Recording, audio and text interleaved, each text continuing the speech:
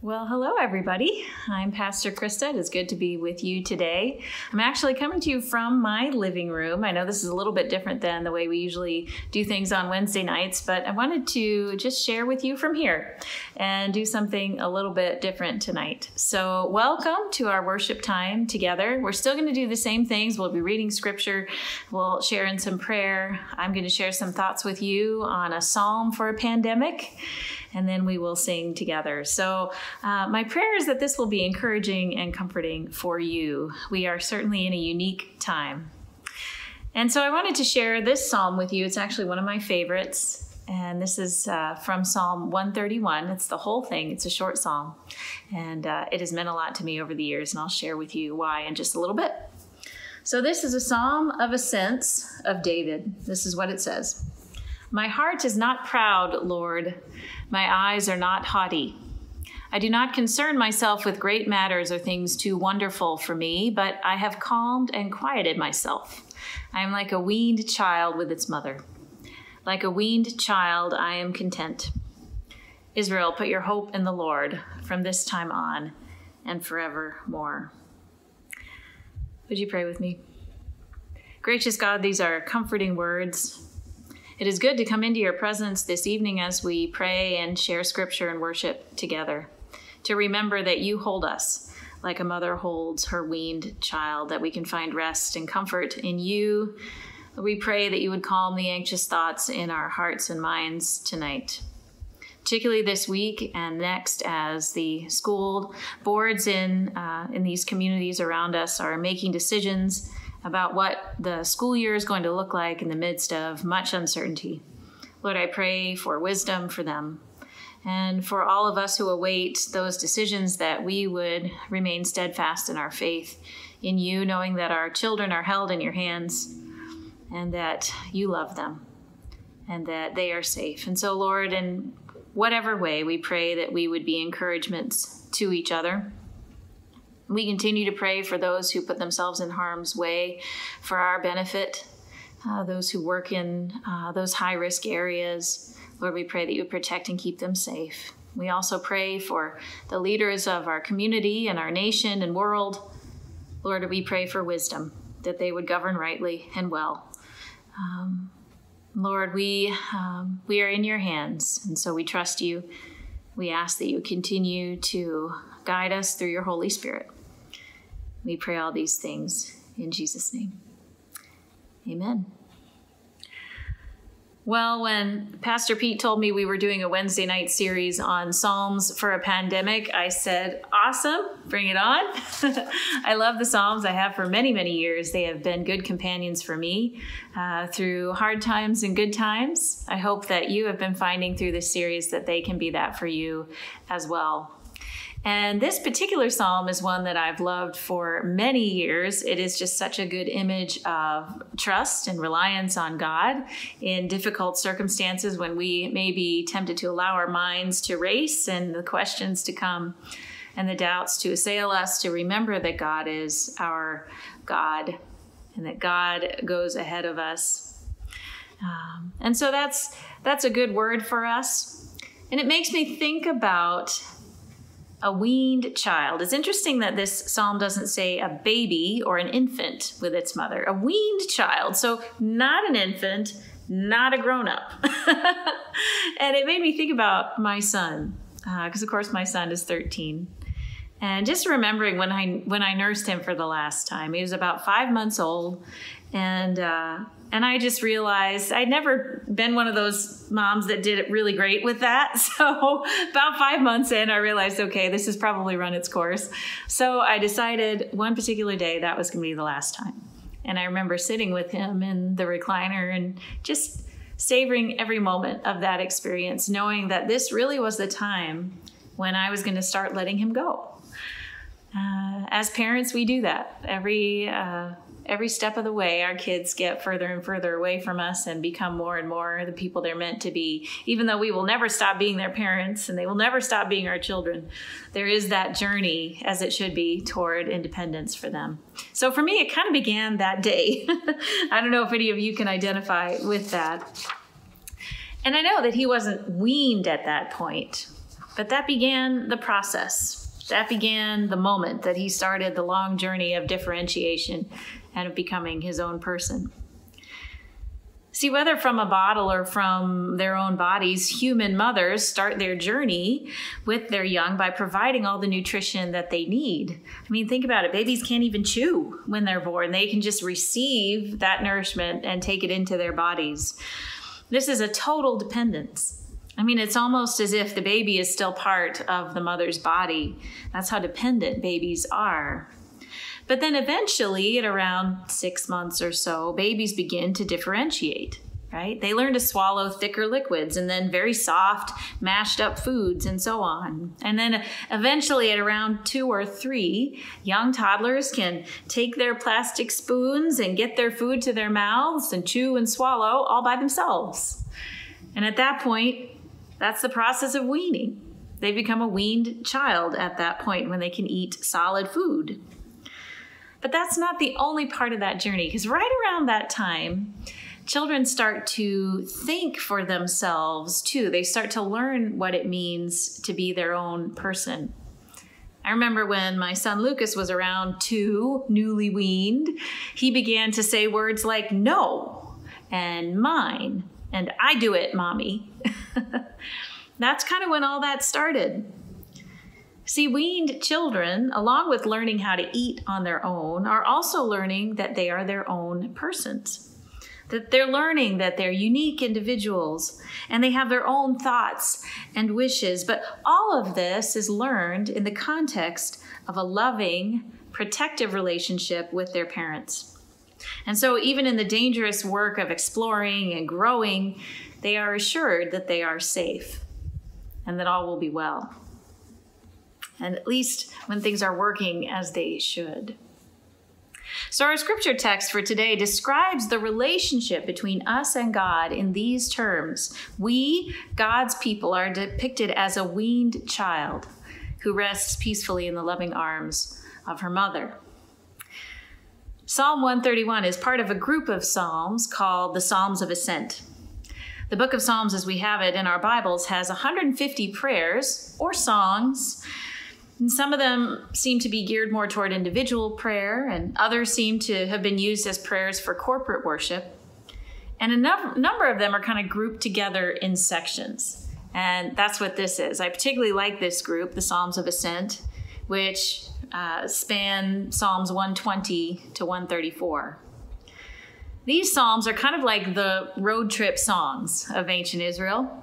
There were 3 times during the year when Israelites from all over the world, the Eastern world, would travel to Jerusalem for the important festivals. So they would be the festival of Passover, unleavened bread, festival of weeks, and the festival of booths.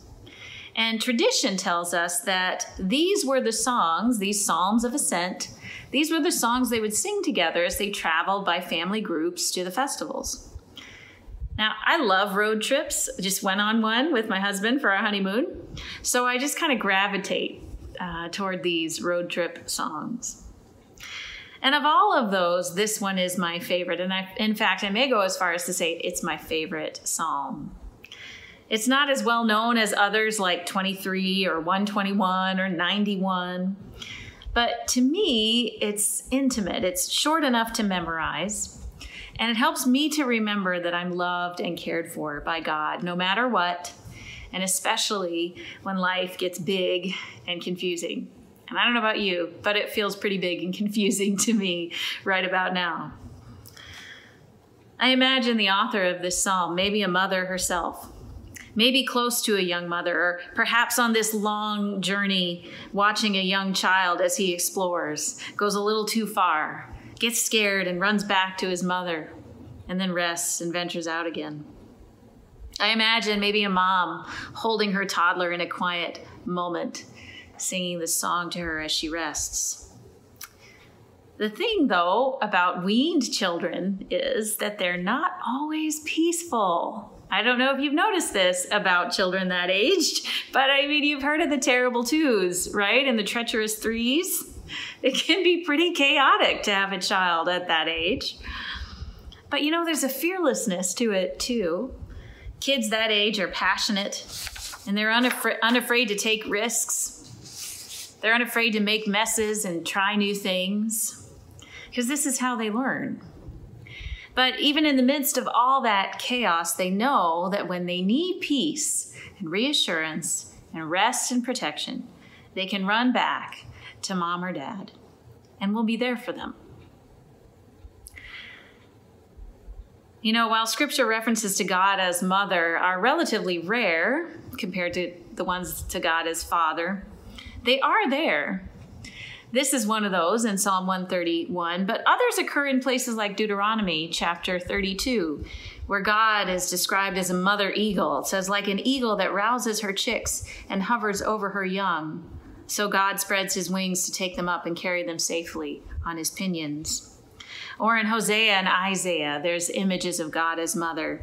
From Isaiah 66:13, I will comfort you there in Jerusalem, as a mother comforts her child. What a beautiful image. And then in Isaiah 49:15, the prophet says, can a mother forget her nursing child? Can she feel no love for the child she has born? But even if that were possible, God says through the prophet, I would not forget you. I would not forget you. Even if that could happen, it's not going to happen with me, God says to us, his people. So while God is often described as a father, there are many scriptures that allude to motherhood when talking about God's qualities. That God is nurturing, protective, even fiercely so. That God is compassionate. That God instructs and cares for us as a good mother does for her children. So what this psalm describes for us in its most elemental form, at its most basic, is trust. Just trust, trusting in God. We spend our whole lives long growing up. You know, as long as we're breathing in this life, we're going to have to adapt. It's just the way things are. And change is just part of the deal. Sometimes we're reminded of it more, like in times like this, when change seems to be happening all the time. And it's especially in times like these that we are reminded just how fragile we are and how in need we are of God. Yet God gives us the freedom to explore, the freedom to make messes, to deconstruct and to build, and to discover who we are and what we're here to do. But underneath it all is that relationship of trust, that we can trust God like a weaned child trusts her mother. At any time or in any place, no matter how old or young we are, we can rest peaceful and trusting in the arms of God. I don't know about you, but this has been a time when I have been tempted to think about all kinds of things that I don't know the answer to. What's school going to look like? I don't know. What's worship going to look like? I don't know that either. I would love to know, but I don't. We just don't know what things are going to look like in the future, but we know we can trust God. We know we can trust God in the midst of all the things that are changing on a daily basis around us, because no matter what, we're held. No matter what. And that is a good thing to remember. You see, we don't have to have all the answers. Another way that this psalm is translated is to say, "Oh Lord, my eyes are not lifted up too high. I do not consider things too great and too wonderful for me, but I have calmed and quieted my soul like a weaned child with its mother." Israel, people of God, hope in the Lord from this time on and forevermore. See, we don't have to do this on our own. God's got us. Trust, it can be a hard thing. And it can be especially hard for those of us who grew up in fractured homes. For those who have had to, over the years, perhaps develop those defensive measures to protect ourselves when there was not adequate protection for us. We may have learned how to camouflage and hide our true selves so that we would be accepted by people who couldn't love us unconditionally. We may have learned to hide or even squash unacceptable feelings, to be nice, to keep our chin up. We may have learned all too soon what happens when trust is broken. And there may even be some among us who can't even imagine what it would be like to have a trusting relationship with a parent. Well, if that's you, I just want to say, let your imagination guide you. Let your imagination guide you. You may not know what that's like, but God does. God does, and God wants to give you that relationship of trust. Little by little, I want to invite you to allow yourself to be loved by God, who longs to gather you under her wings like a mother hen and give you rest. Trust me, your heart will understand long before your head does. So just give it time. I know these are anxious times, but let us remember we serve a good God who loves us, who calls us his beloved children. The psalmist urges us at the end of our text to put our hope in God from now on, from this time on and forevermore. We will never stop growing. We will never stop exploring. Let's not be afraid to make messes once in a while. Let's not be afraid to explore, knowing that our God is right there when we need rest, when we need comfort, when we need a safe shelter. We can rest in that, knowing that God loves us. So I'd like to close our meditation time in prayer, and then I want to share a song with us. So let's pray. God, it takes bravery to trust. It takes courage, especially for those of us who have known what broken trust feels like. And so in these days when it is so hard to trust, help us to grow in our knowledge of you. Help us to run back to you, our loving God, for rest and peace, to know that you are there with and for us. We give you our children. We give you all of the situations in our lives that are causing us anxiety and worry. We give you our jobs. We give you our homes and our bills. Lord, all of the things that weigh heavy on our hearts right now. For those who are sick, who are struggling with physical illnesses, or those who are battling COVID-19 right now, Lord, I pray for your healing presence to overshadow and heal them. Bring them back to wholeness, Lord, we pray. Restore broken hearts and broken relationships. Bring us back to you, Lord, we pray. In Jesus' name, amen. So nothing fancy music-wise. There is a very simple chorus. I have no accompaniment, but I want to sing it, and I want to allow you to sing it with me if you would like to. The words are very simple, and so I just want you to sing it with me and allow this to be our prayer. Now, there were many times when Lucas was very little, particularly when he was around that 2 to 3 age and before, and for a while after, I would sit with him in my lap and sing to him. So this is kind of, let us imagine that we are sitting in the lap of God and that God is hearing these words and singing them with us. So if you know this song, it's called Be Still and Know. Let's sing it together. Be still and know that I am God. Be still and know that I am God. Be still and know that I am God. I am the Lord that healeth thee. I am the Lord that healeth thee. I am the Lord that healeth thee. I am the Lord that healeth thee. My boundless mercy shall endure. My boundless mercy mercy shall endure. My boundless mercy shall endure. My boundless mercy shall endure.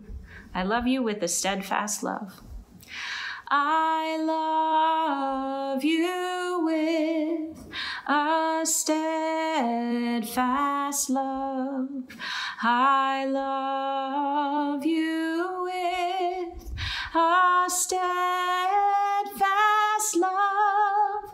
I love you with a steadfast love.